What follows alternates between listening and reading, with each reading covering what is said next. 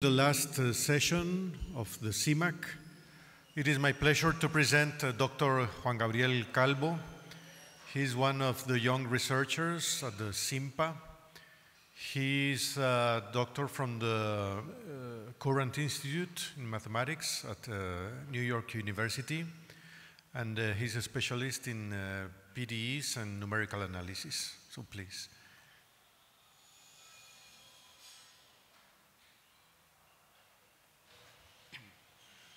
So thank you for this introduction, and also thanks to the organizers for this opportunity. So I will talk basically about two topics that at the beginning they were kind of separated, but now I'm trying to do some joint research between these two, which are basically virtual element methods and domain decomposition. So a brief outline of what I'm going to talk. I will introduce the problem, just a simple PDE. Then I will describe some domain decomposition methods. Then I will talk about the virtual spaces, and finally we'll end with some numerical experiments. So for simplicity, we will consider one of the easiest problem. Just consider a Poisson equation, important, and all I'm going to talk about now it's in 2 dimensions. And for simplicity, we will consider also, homogeneous boundary conditions. The usual approach is to multiply by a test function. In this case, we work in the space H01, and we end up, and we end up with this weak form formulation, which is basically the integral of gradient u tested with a function b equal to fb for all b in this space. This is quite the standard method for finite elements. So I will talk about 2 principal ideas.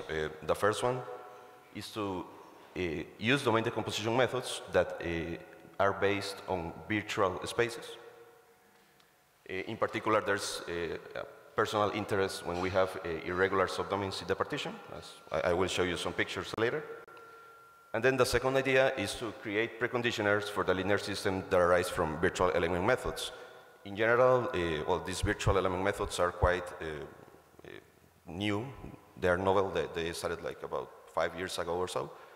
So there's no real studies about iterative methods with theoretical bounds. So this is, I believe, one of the starts of these studies in this direction.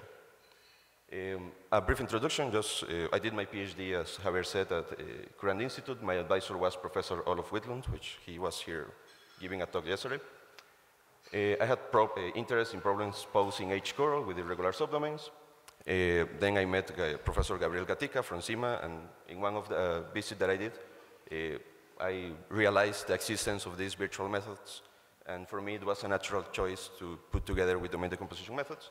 And then I spent 1 year as a postdoc at the Czech Academy of Sciences, where I started to develop these 2 ideas, and in there I worked with Professor Tomasz Bejdowski.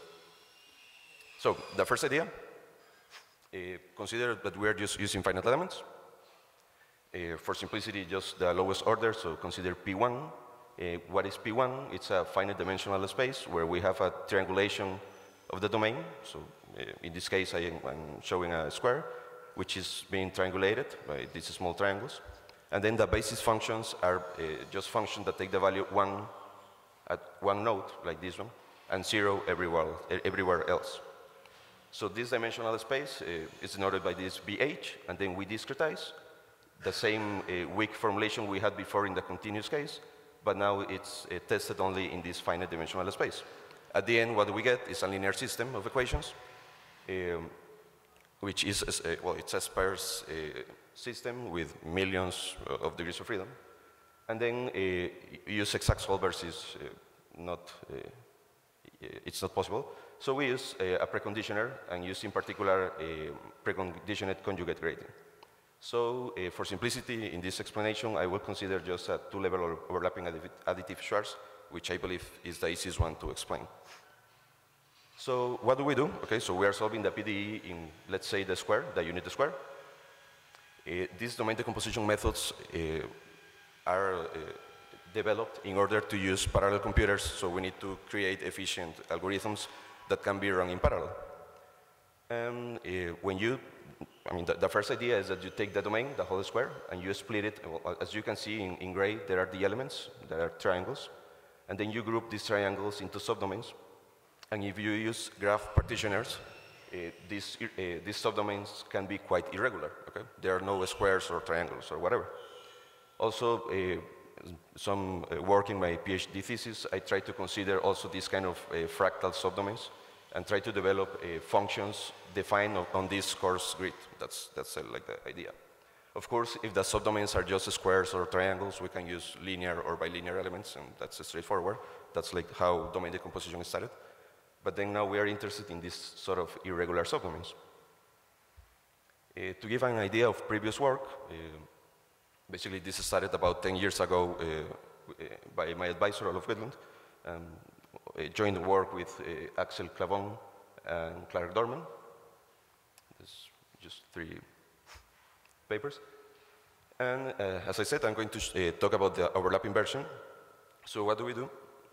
We have the domain, we decompose it into, we group the elements into different subdomains, and we create overlapping subdomains, as shown here to the right.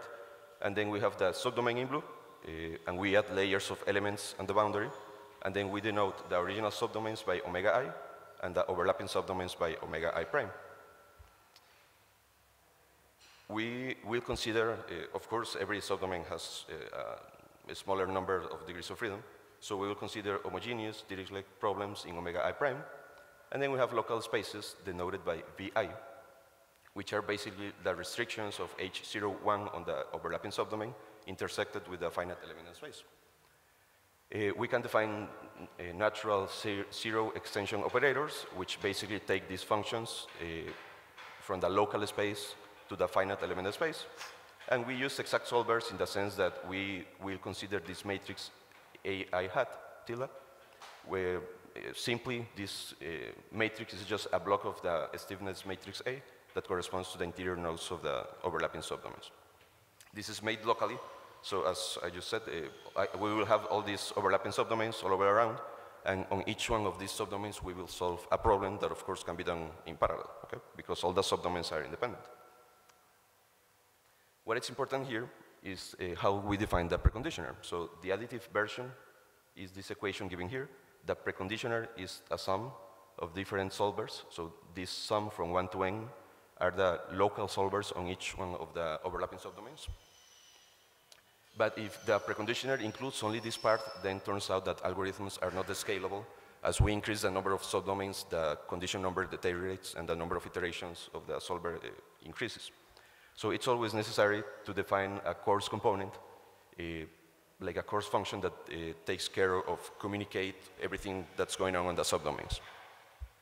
So let's suppose for a minute that we have a coarse space V0 defined in the coarse grid that is composed by the subdomains, and that we have an extension operator from this coarse space to the finite element space.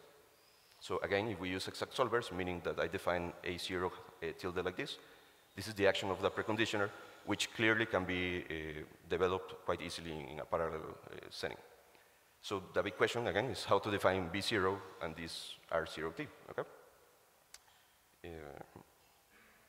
So what was done 10 years ago by Wedlund and all their colleagues is that basically you take the decomposition, like here, and you obtain the subdomain vertices, which are in red. So subdomain vertices are the nodes that belong to at least 3 subdomains, okay?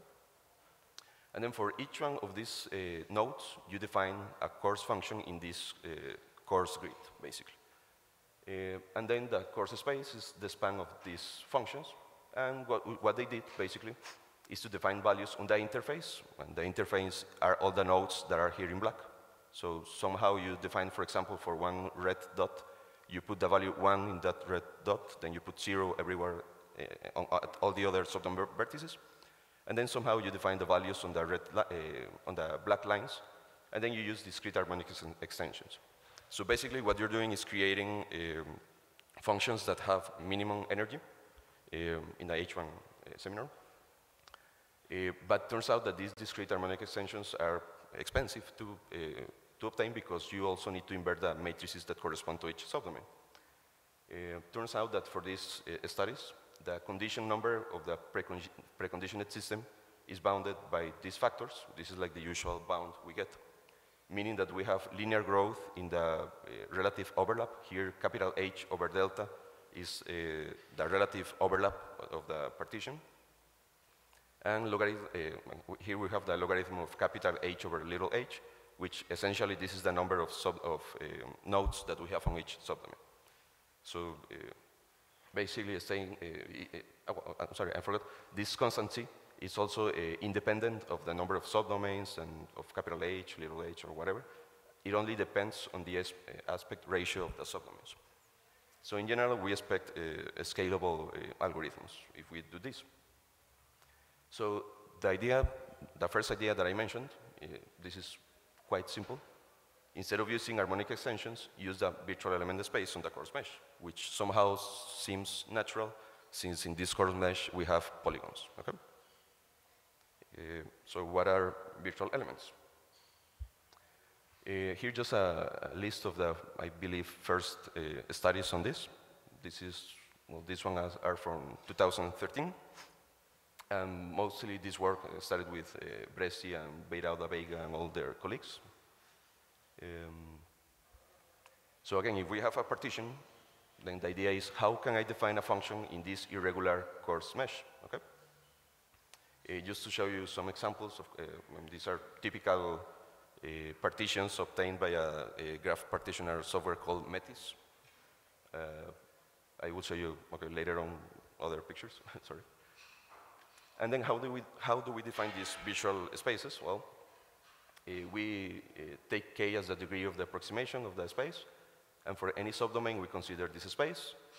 Vk on the boundary of the polygon is basically functions that are piecewise polynomials of degree K on each E, where E represents any edge of the boundary. So we put the boundary conditions in this space, and the local virtual space essentially are functions that satisfy these boundary conditions, and plus we include that the Laplacian of B is a polynomial of degree K minus 2. So in particular, the lowest order case, which is the one that I'm interested in for defining coarse spaces, is V1, which are essentially piecewise linear functions on the boundary of the subdomain, and that are harmonic in the interior. Okay? Important here, the degrees of freedom are the values at the vertices of the polygon. Okay? So if you have triangles, then of course you will get P1. Okay, there's nothing in there. But the thing is that if you have, for example, a pentagon, then you have 5 nodes, you have 5 degrees of freedom. In this space, you have, of course, the polynomials 1, x, and y. But there are 2 other functions that are never computed explicitly, and this is why they are called virtual, because you know they exist, but that's all you know. Okay? We only work with the degrees of freedom. So, as I said, this is the global space that we consider. Functions that the restriction to each subdomain are virtual. And then the degrees of freedom of the global space are the values at the vertices of the polygonal subdomains. Again, the values in the interior of the subdomain are not known, basically saying that if I have this polygon here, the degrees of freedom are the nodal values on each node, but in the interior, I don't know what's going on. And the problem, if we use this coarse space, is that the dimension is the number of all the vertices of the polygons. So for example, in here, each one of these nodes adds to 1 to the dimension of the global space. And why is that a problem? Well, because in parallel implementations, of course, if you have a coarse problem that it's too big compared to the local preconditioners, then you have a bottleneck and it's not scalable. So what do we do? Instead of considering here a degree of freedom for each one of these nodes that are in blue, we construct a coarse function for each subdomain vertex. So instead of considering this, for example, in this green subdomain, instead of putting a degree of freedom for each one of these red nodes, we consider only degrees of freedom for the subdomain vertices, which decreases significantly the size of the space. And how do we do that? Well, we prescribe the degrees of freedom on the interface. If I am removing these two red dots, then I will impose some condition in those nodes, as I show here. Okay. So how these coarse functions look? Well, let's call it Cx0. where x0 is one node of the partition. So we set phi to be 0 at all the subdomain vertices, except at x0, where it takes the value 1, quite similar to what we have in these P1 elements.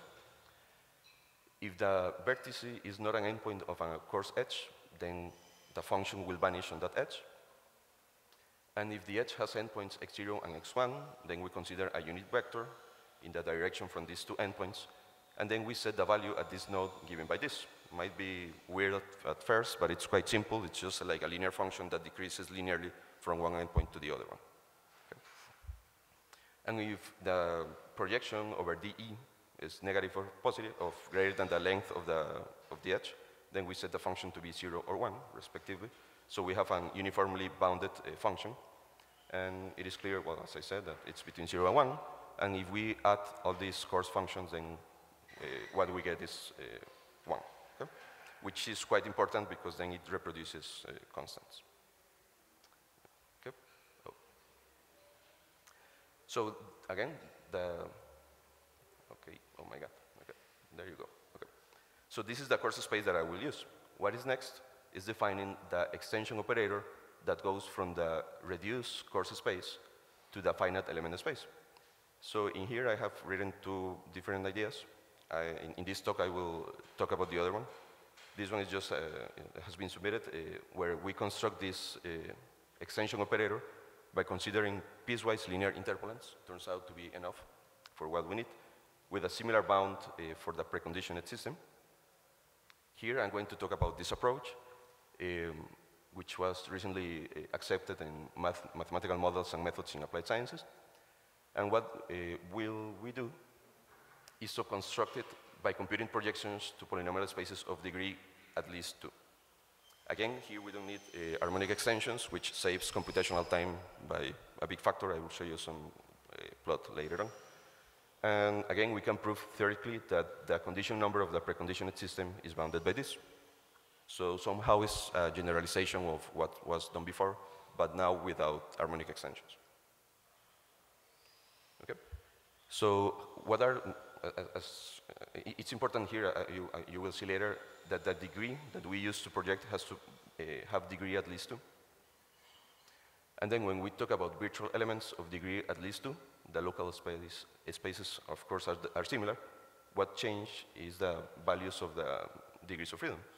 So in this case, the local degrees of freedom for each polygon are the values of B at the vertices of the subdomain, the values of B at k-1 internal points on each edge, in order to be able to interpolate the polynomial of degree k on each edge. And finally, we have some interior moments given by this, which are basically integrals of the virtual functions times monomials m, which are scaled and are taken by this. The monomial alpha is given by x minus the barycenter over the diameter of the subdomain.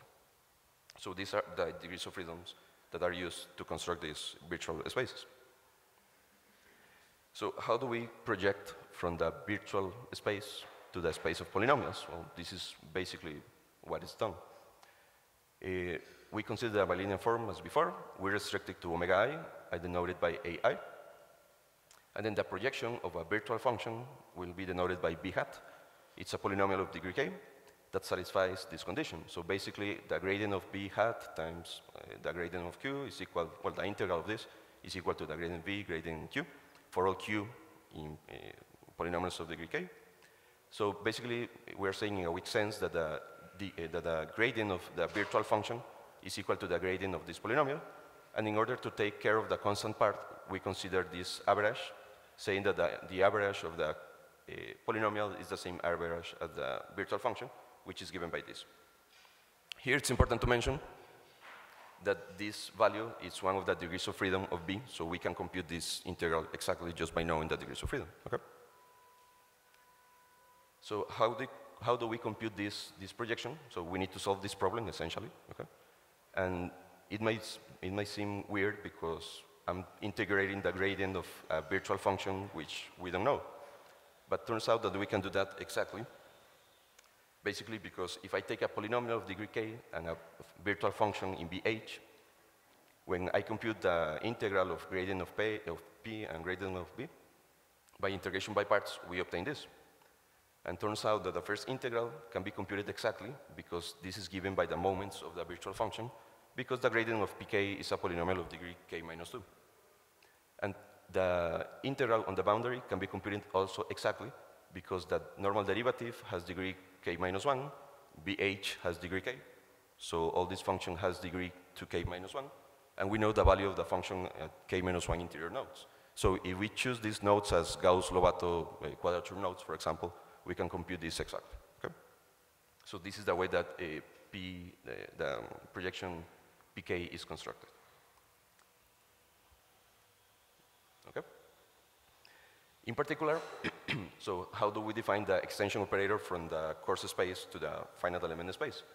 So we have this reduced space that I mentioned before, that it's a subset of the coarse virtual space, which is also a subset of higher degree virtual spaces. So if I have a function at B0R, then I can think of this function as an element of this bigger space. And if I want to see this function as an element of degree of the space of degree k, then all I need to do is to compute the internal degrees of freedom. I already know the function on the boundary, so I compute the nodal values all over the boundary.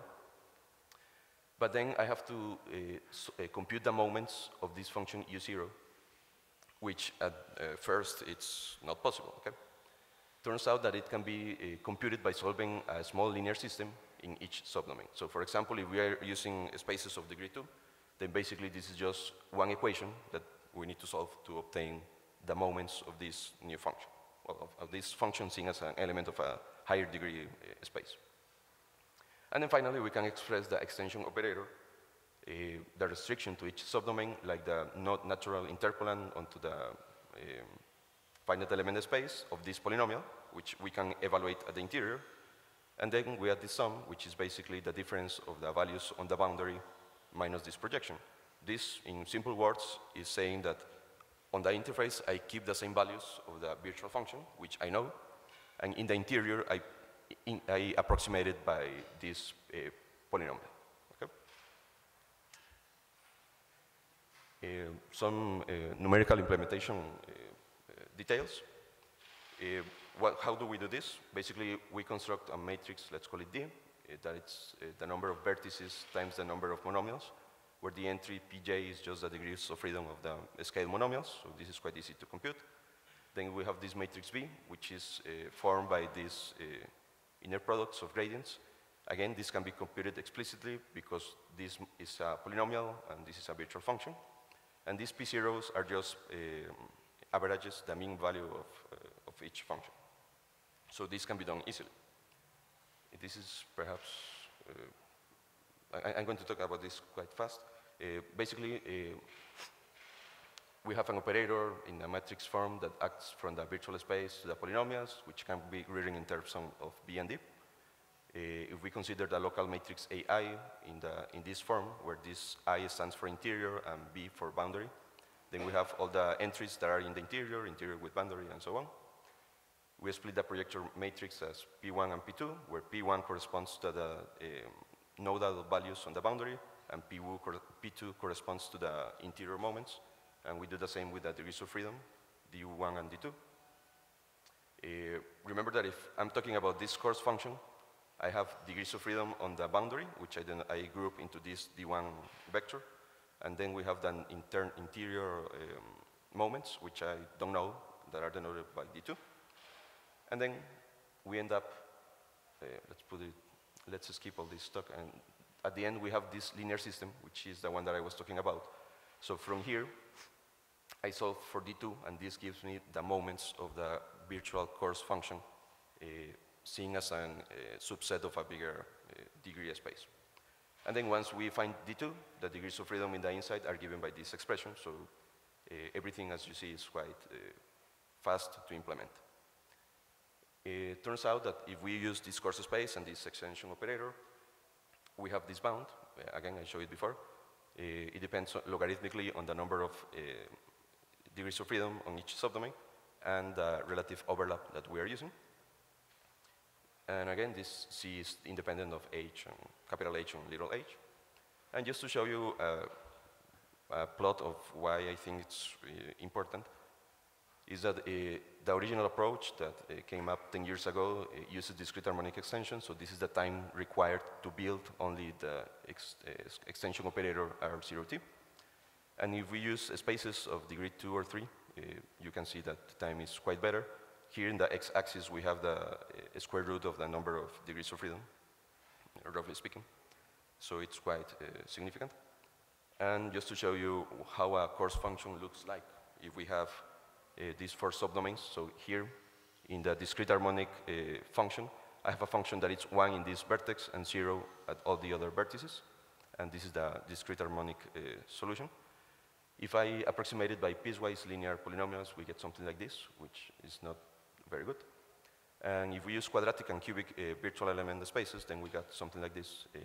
And again, as you can see, for example, here, well, perhaps the scale is not quite clear, but as you can see, like this light blue is 0, dark blue means negative, so we have here some sections where the functions are negative, which are basically because we are using here an approximation of degree 2, but as we increase the degree, we obtain better approximations for the discrete harmonic function. That's like the goal.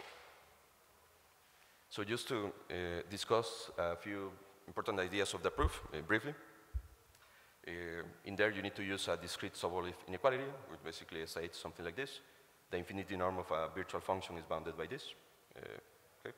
I won't go into further details, but this is used. Then we have this lemma, where we can bound the H1 semi-norm of the projection and the L2 norm of the difference by these nice expressions. And here it's quite important, again, that the degree k has to be at least 2. And this is basically because of the fact that we use a Poincare inequality at some point. And this only works if we have functions with zero mean value that cannot be computed if k is equal to 1. Because if k is equal to 1 in the virtual space, we only know the nodal values, and there's nothing we can do. Another important idea, again, this lemma is related to the extension operator. Again, we compute the L2 norms and H1 norms of these expressions. This is quite, not difficult, but quite long, so I won't discuss it any further. And the general idea in this additive preconditioner, it's quite simple. You have a function u, you split it as a sum of terms, ui, that belong to the coarse space and to the local solvers. So you define u0 as some interpolant into the virtual coarse space. You define some local contributions, ui, which are in vi. It is straightforward to verify that this splitting sums to the original function. And it is well known in the domain decomposition theory that the condition number of this is bounded by this expression. And then all we have to do is to find this constant c, which is basically a constant that says how the energy of all the pieces is bounded in terms of the energy of the whole function. Okay? So I'll show you some numerical experiments, just to give you an idea. So I have discretizations with P1 and Q1 elements, and I use preconditioned conjugate gradient up to a tolerance of 10 to the negative 6 for, as I said, triangular and square elements. And in here, this first slide is for triangular elements. So the first part of the table shows scalability as I increase the number of subdomains from 12 squared to 24 squares. Here I have 4 columns. So the first one is for square subdomains. This is what has been done by Whitlam before, just to compare the new results. So this is the number, this is the dimension of the coarse space. Here I2 represents the number of iterations required when you use a space of polynomials of degree 2. And in parentheses, you have an estimate for the condition number. So when we have these irregular subdomains, we do the same. Of course, the dimension of the spaces will increase because we don't have this nice structure of squares. So these are the dimension of the coarse spaces. And as we increase that degree, for example, here the degree is 2 and the degree is 3, we see that the number of iterations remains essentially bounded. There are small variations. And the condition number also remains unchanged, basically. Important to mention that condition number of the original matrix is of order 1 over little h squared. So there is a significant reduction in the condition number of the matrix. And this last column is the harmonic case, which again, just to compare how well it behaves. And as we expect, as we increase the degree, we get a better approximation for these harmonic extensions, but of course this saves time, as I said before. This second test is just to observe what happens when we increase the number of degrees of freedom per subdomain. And again, we see, we see a small growth. It's supposed to be logarithmic, so we see in general this growth. And the last example shows something similar, but now when we consider a discontinuous coefficient distribution, meaning if we are solving the divergence of some coefficient times the gradient of u. Okay. For square elements, we have a similar behavior, so I will skip this, perhaps. Okay. So that's, again, this is like, let's say, half of the talk, but don't worry, I'm about to finish. So what we did here, again, just in a simple sentence, we have finite element discretizations. We can define functions on these polygonal subdomains and create nice preconditioners. The second idea is what happens if you don't have, in general, the finite element discretization, but you discretize precisely in the fine mesh with virtual elements. So just to show you an example, you can have a grid like this, and then you can discretize the PDE that I will show how you do it in a few slides, and then you can obtain like this approximate solution. Again, we can use, for example, I will show examples with hexagonal elements. So here we have a grid full of hexagons, and you can have irregular meshes. And just something that I found quite funny is that when they started to make some experiments, this mathematician Alessandro Russo from Italy, he started to make some grids formed by this Pegasus shape, and turns out to be quite robust, even though we have these weird triangulations. So how do you discretize? We cannot use the original bilinear form. We need to modify it. So there is this new bilinear form AH, which is basically defined on each K, on each element K, that now it's any polygon. And this local bilinear form is basically the original AK evaluated at the projection on the space of polynomials. But then we need to include an stabilizing term, which can be of the difference. Looking at here, we have U minus the projection, B minus the projection. And this SK can be chosen as simply as the sum of the degrees of freedom of the functions on the boundary. This is the set of nodes, so basically you evaluate the function on the nodes of the polygon, and then you add up all these contributions.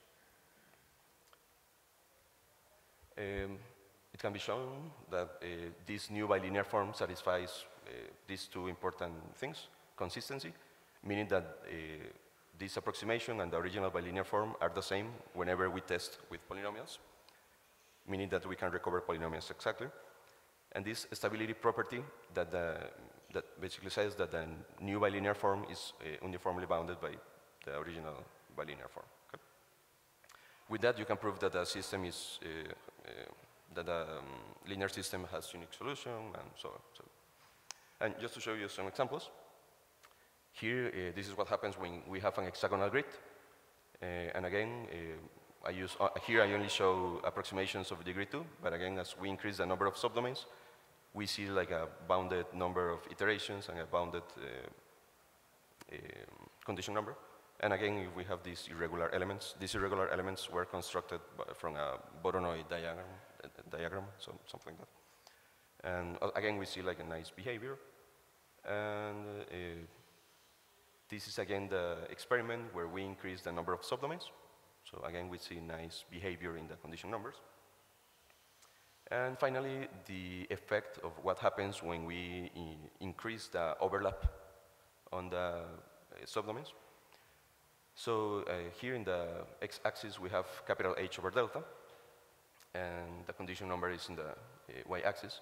So these 3 points, for example, correspond to the case that we only add one layer of elements to construct overlaps. And of course, as we increase the overlap, the condition number decreases. As expected, it's supposed to be linear. We are getting nice approximations. And just what I'm trying to do in the near future is to generalize this problem for 3D cases. And in 3D, there is the main difficulty is that when you have these irregular subdomains, you have a huge number of faces. Faces on the boundary of the subdomain that are not planar. So you need to define projections for each face. And computationally, that's quite expensive, or at least in my implementation. I would also like to apply to different PDEs just to observe the effect of these domain decomposition solvers. And I have particular interest in problems posing H-curl and H-dip, so eventually I will move on there. But I think that's it. Thank you so much.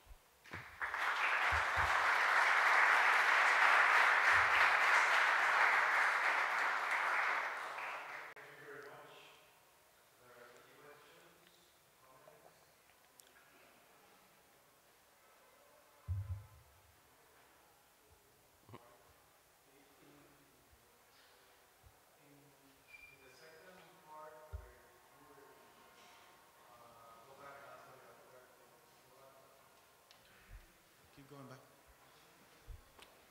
Back away from the horses. Keep going back.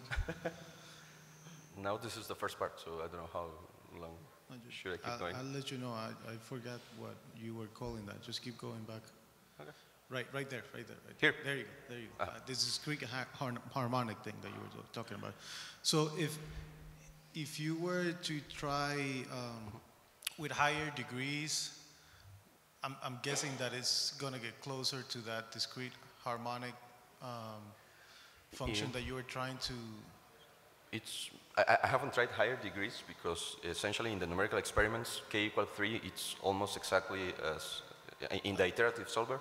The results are quite similar. Of course, the time will increase, but I wouldn't expect to be the same because basically the discrete harmonic extension is, when you do that, you are solving a local problem with as many degrees of freedom as the subdomain. In the case of approximations, you just solve a small linear system of size k times k minus 1 over 2. So, for instance, if k is 5, then you are solving a linear system of 10 equations, which is nothing. Okay. So it should be, I mean, it will increase slightly, but not significantly. Okay. Okay. Awesome.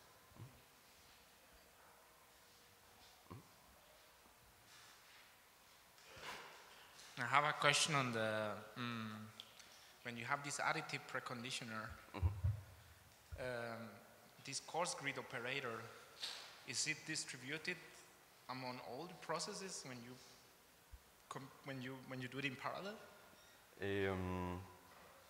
Basically, in order, okay, let's put it here, okay?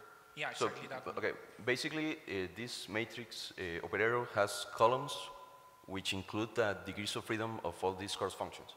So you can assign to each processor one subdomain, construct the restriction of the coarse function in that subdomain, and then just take it back and form this matrix, basically. So, but then... So the construction of the matrix can be done in parallel easily. Yeah, but then this thing is a global object, so at some point you have to call a kind of all-gator or something like that. Yes, eventually you need, in the preconditioned conjugate gradient, you need to apply this preconditioner, but yeah, eventually you need to call all the information. So this is exactly why this thing should not be so big. Yes. Okay. Yeah, because the other ones are what's called embarrassingly parallel. Yes. Okay. Exactly. Okay, thanks.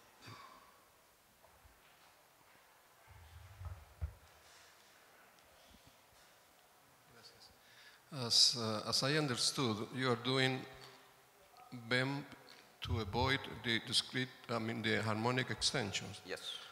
But by doing BEM now you have to project. Yes. So how do you compare the computational cost of both the alternatives? I guess is still BEM cheaper? Yes. Faster? Yes. Can it be proved, I guess?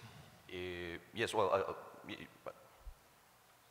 yes, I've seen these things experimentally, but yeah, to construct these projectors, you only have to integrate, basically, essentially. For the discrete harmonic extensions, basically you are solving a new PDE on each subdomain, so it's cheaper for sure. But I haven't done like really big implementations, so So that would be nice to see like how you accelerate this, how you save computational time, basically.